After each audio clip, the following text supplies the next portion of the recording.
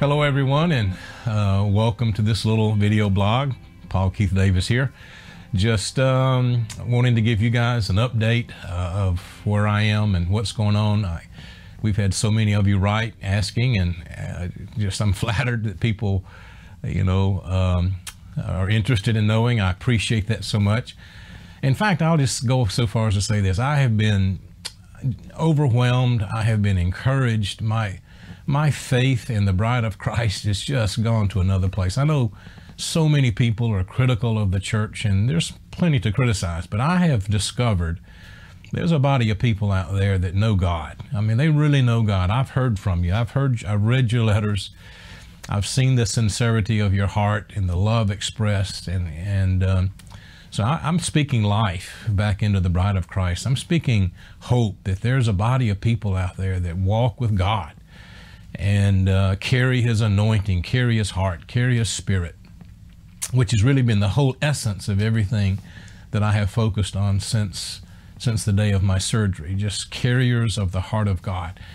And I have heard from so many of you. In fact, let me just go ahead and say, first of all, where we are right now is in my little prayer room. This is not an ideal situation for filming. It's not the best place to film, but I wanted to just do one session here where I have spent probably 5 or 6 hours a day with the Lord for the last 17 months, every single day that I'm home.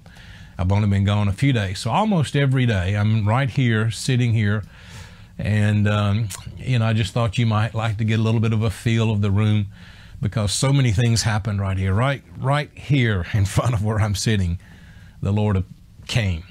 He just came, and a pillar of light stood right in front of me, and you can accept that if you like. It happened, and he spoke to me several times. This was more back in 2015 than lately. It's been a different kind of revelation now. And right here, one time the Lord came and was right here, right in front of where I'm sitting right now, and then to my right here was another lesser light that I believe the Lord told me was John Paul Jackson. And probably one of the most significant experiences I had last year came, in June of 2015. And I had been having those visitations, or if I can call it that. I didn't see the Lord physically, but I saw him spiritually. And I was sitting here, and I felt that presence coming in. And I was very attuned to that presence when it came into the room. And I looked right here to see if the Lord, and he wasn't there. And I was a little baffled, a little surprised. So I kind of just went with it. began to flow with that anointing, and all of a sudden something said, look up, and I looked right up here in this room, right here. And there sat the Father on the throne. And I saw it in a vision. I wasn't literally in heaven. I don't want people to, to get too whatever about that. But I saw it. It changed me forever. So that's my testimony. But it happened right here in this room. And so, let me just take whatever's here, whatever deposit is here, whatever God has put in this little room right here that Wanda and I made. I just send it to you. I just send it to you. Just a heart to spend time with God, a desire to wait on him, just to be still and know that he's God, to experience refreshing, times of refreshing that comes from the presence of God, times of revelation. It comes in a variety of forms and fashions. And so whatever is here captured in this little room, I just release it to you and pray the Lord to give you a heart for that, a heart to spend time with him every day. Start out short, maybe short periods of time, and go longer if you as long as you can. I will sit here sometimes. I'm not trying to make myself an example by any stretch, but 2 and 3 hours sometimes, just depends upon what's going on.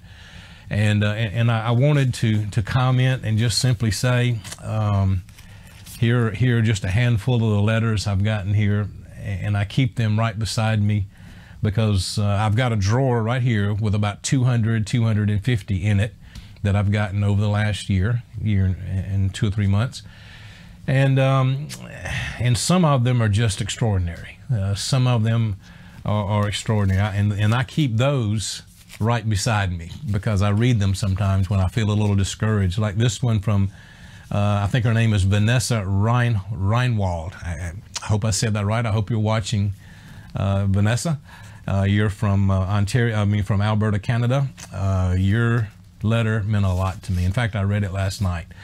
And John and Deborah Moore from out in Montana, and Trace Tensey Moore, John Bland and his wife, Mike and Mickey Godfried, Karen McIntyre. These are just some of the ones that I haven't been able to write, but I want you to know. Rebecca Green from California. And so anyway, just a handful of just meaningful, anointed cards and letters that have been sent with messages on it that had an anointing. I could take it out of the envelope and feel the anointing. And so I've kept those by myself. All of them I appreciate. But and here is one that I have to comment on because I have no way of communicating with who wrote it except I have an address but no one's name. They're from Ardmore, Oklahoma. It's the long letter here, not a real long letter, but a fairly long letter here that they wrote. And when I read this, I wept. It meant so much to me, and I want you to know that. But the story behind it is that I was in Phoenix, Arizona ministering, and had ministered and poured my heart out and was praying for people, and sweat was pouring from my brow. And this precious lady said the Lord told her to take a handkerchief and wipe my brow, which she did. Took this handkerchief and wiped my brow. And the Lord just said, put it aside, which she did in 2007. And in 2015, 8 years later, the Lord reminded her of it and said, take it and give it to someone else, which she did. And the person got healed, got healing and deliverance from it. And so she, and this sister prayed over it and sent it back to me. So anyway, that's pretty meaningful. I've taken this handkerchief and I've received your blessing. And I want you to know I'm thankful. I'm very grateful for that you would do that. But otherwise, my health is pretty good. Since I've been so transparent with all of you and open, I've lost 20 pounds since the surgery. And it's not all been good. You might say, that's great. Well, not all, because I've lost a lot of muscle. And so the Lord and I are talking about that because I spent a lot of work putting that muscle on, over the years. And it's just gone in a month. And I'm like, what's up with that, But then I've been holding on to this scripture that so many of you have sent to me from Zechariah 9:12 that says that I am declaring to you this very day that I will restore double to you. So I have multiple applications for that scripture that I'm applying right now. And I believe the Lord will restore double. But, if I needed to have some issues dealt with on pride or whatever, if there was some pride in me about working out or whatever, I've yielded that to God. But I haven't had this weight since I was a teenager. So I'm not too concerned, and don't be praying too much for me to gain weight because I don't want to go too far the other way. I'm not able to work out right now, so, I have to be careful what weight I do put on. I want to be muscle and something to make me strong for what's coming. Not because I have any desire to make myself look great, but because I do believe we need strength. I believe that. I believe that's a prophetic word for what's coming. Things are not going to always be as they are. Let me repeat that. Things are not always going to be as they are right now. It's going to be some major changes. In fact, I think we're seeing some early stages of that, where some notable changes are taking place. So I'm doing okay. As far as the titanium plate, it covers 5 vertebrae in my neck, almost the entire length of my neck. 4 discs were replaced, and so they're really cautioning me. I think my doctor finally got through to me last week. when he said, you got to realize you had major spinal surgery. You can't just jump back from that. And it finally sunk in with me. That is, a major surgery. And so I've decided to take it easy and just let the Lord heal me. I do communion every night. And so right before I go to bed, the last thing I do every night before I go to bed is spend time with the Lord, of course, and then have communion with him and pray over the elements, believing that healing and resurrection life is being imparted to the elements, that I believe it's more than a ritual. I believe it's more than just a remembrance of what the Lord did. I believe it's a spiritual transaction. And so I take that bread and I pray over it like it was, life itself. And I believe something goes into that. I believe there's an anointing that comes out of my mouth that attaches itself to that bread. I believe that. Jesus took the bread and he blessed it, then he broke it and gave it. And the power is in the blessing. And I believe the very life that was in the blood of Jesus Christ is imparted to us when we do communion. And so I hold on to that, and I'm praying for the divine nature. I believe that's what the life of the blood is all about. We have a new covenant in the blood of Jesus Christ. And so I do communion every night, believing that he's healing my neck, healing my body, restoring my strength, making me young. I may not look like it right now. My hair has gone white, but that's all right. I'm not concerned about that. What matters is what we're able to do for the kingdom. And so I want you to know I'm thankful for that. Caleb wants me to be sure and mention that we have added quite a bit of material to our video on demand. Let me give you some of the titles. We have between 700 and 800 hours of teaching material on our video on demand. But he added 2 teaching series, myself and Stephen Shelley, speaking about William Branham. Now, what that was, we took the hard issues. We took the criticisms that people have about the life and ministry of William Branham, and we hit them head on, very honestly, very accurately. Things that he said maybe that, could have been taken one way or the other, we addressed them. What did he believe about the Godhead? What did he believe about oneness? What did he believe about baptism? What did he believe about his own role? Did he believe he was Elijah? We addressed those. And even in some cases, give what he said in his own words, which how can you argue with a man's own words? And when other people are saying he said one thing when he said something else. So we did, and so those are on the video on demand, Growing in the Supernatural and Spiritual Awakening, just some single teaching series. And Caleb has added several conferences which have multiple speakers, from Heidi Baker to Chuck Pierce to Kent Maddox to whomever. Alabama's Prophetic Destiny, which Chuck Pierce and I did. Unlocking New Things, the Vision Conference, Revelation of the Open Book, East Coast, Releasing Breakthrough, and Preparation for Harvest are some of the titles of what he's added. So I hope you can dig into those. There's a very effective search engine on there where you can just type in a phrase. If you remember me saying something or someone saying something, or if you're looking for Chuck Pierce, just type in Chuck Pierce and it'll pull up all the videos with Chuck in it. So it's a very effective way to find what you need to follow what we teach and what we believe. But I'm encouraged. I'm encouraged by the faith of the people that have followed us. I have to be honest, we haven't gotten all good stuff. Of course, we've gotten some criticisms, but that's okay. You know what? There's a religious spirit out there too. I believe a lot of it is coming from a religious spirit. So, but I'm looking right now at the bride. I'm looking at the ones where you can take a letter out of an envelope, and the moment you hold it in your hand, you know that's a real born-again Christian. And it's somebody that has the Spirit of God. And so then they have my attention. I read it as if, the Lord himself is speaking to me in some of these. And so, I just want to say that to you because it's very effective.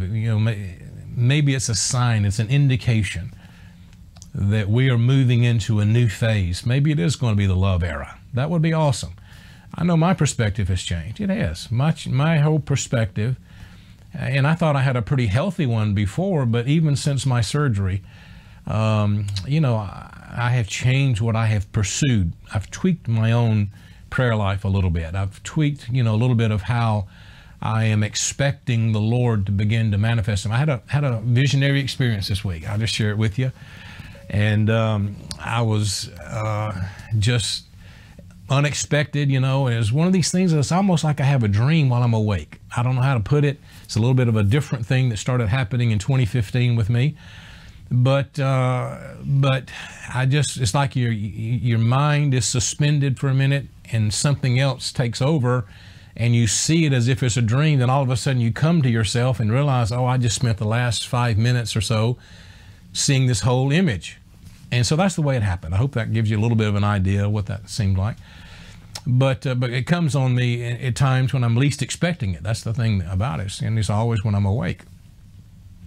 But I was just going about my business, and all of a sudden I just found my natural mind had gone somewhere else.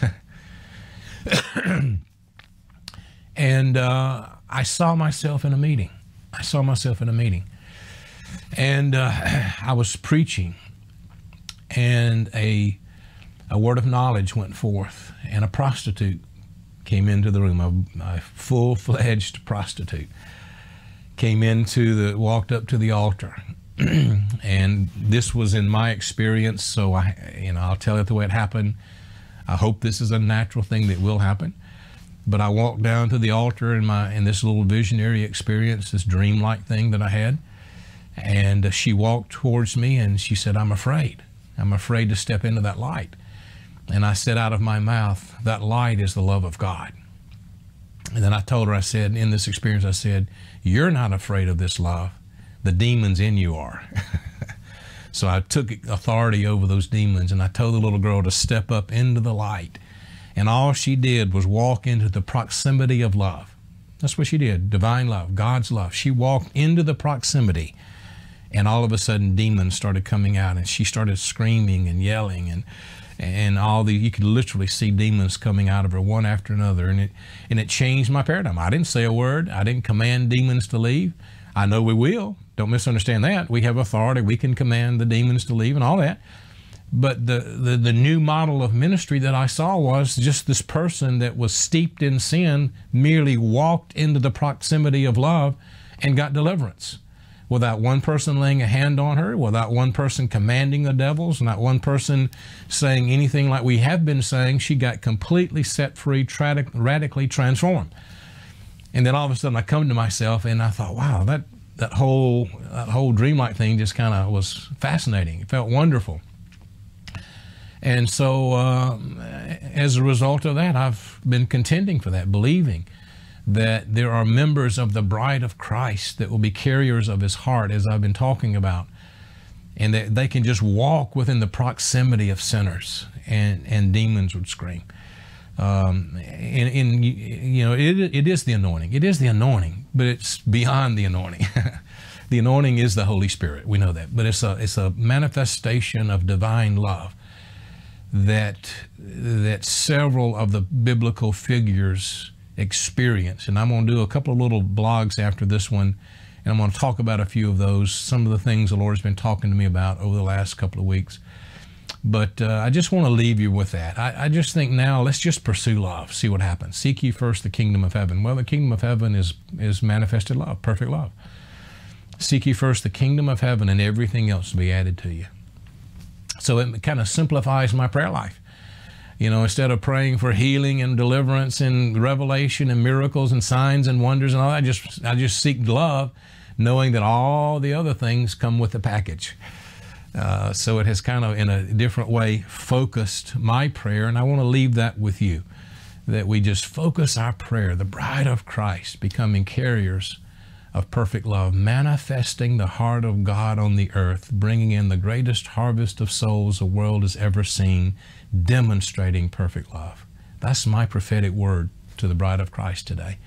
So I bless you. I just release this to you right now in Jesus' name. I just ask the Lord to come and visit with you like he did with me right here. If there's some way we can impart that, or I don't mean impart it, I know you can't do that, just impart the vision for it, impart the heart for it, to believe and contend for those kinds of revelations and visitations from the Lord. I believe he wants to give it to us. I believe he wants to give it to us more than we want it. So I release that to you right now in the name of the Lord Jesus Christ. And I thank you for the love you've shown me over this last several months especially. God bless you.